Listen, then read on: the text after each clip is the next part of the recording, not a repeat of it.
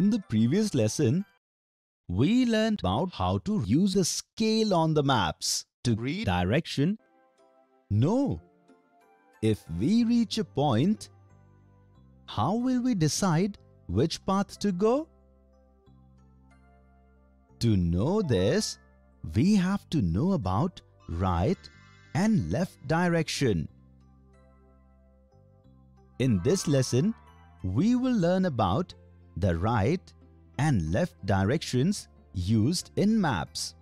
In previous lesson, Golu had bought sweets for Tufan from Appu's confectionery. Now, Golu again started with his journey. After going some distance, he saw the board of road number 3 on the road. He was shocked. According to Uncle's map, he should have been on road number 2. So where did Golu make a mistake this time?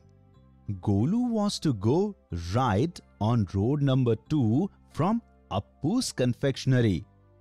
But he took a left turn from Appu's shop, which was road number 3. Kids, do you know how to identify right and left directions? The direction that comes to your right hand side is called right hand side, and the direction that comes towards your left hand, we call it left hand side. Do you want to learn an easy process of identifying the right hand and the left hand? The left hand starts with the letter L and hence denoted with L. Keep your hand like this.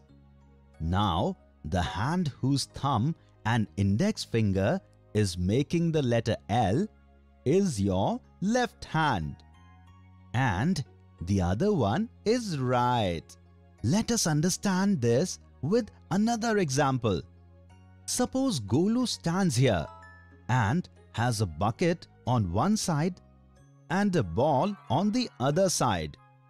Now, how will Golu identify which side is the bucket on and which side is the ball on which side of his hand? It is very easy. By the process that we learned, Golu would raise both his hands in this way. Now can you tell which hand is making letter L? Yes, with this hand. So, which hand of Golu is this? Alright, left hand. And this hand? Right hand.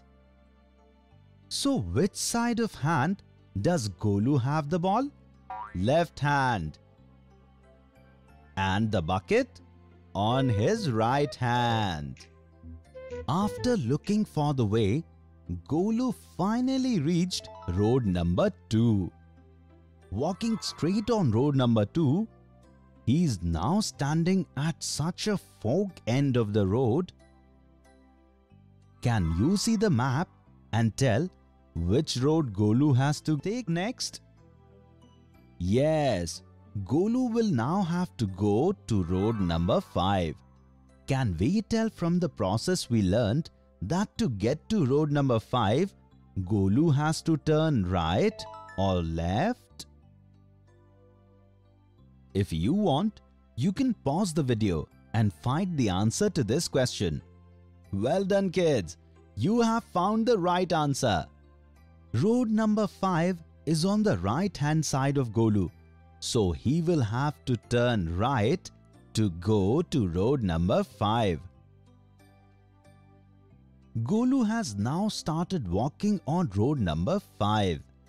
Reaching the end of this road, he went to the left and the last route of his journey. The road started at number 6. Children, can you look at the map and tell that from where will Golu pass on the road number 6? Which side of Golu will this place be? Find the answer to this question by pausing the video. Absolutely right.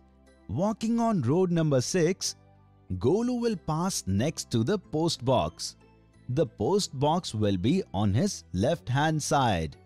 Walking straight on road number 6, Golu finally reached Tufan's house. He gave Tufan the box of sweets that uncle sent and also gave him lots of birthday wishes. Children, in this lesson, we have learned about the right and left directions using maps.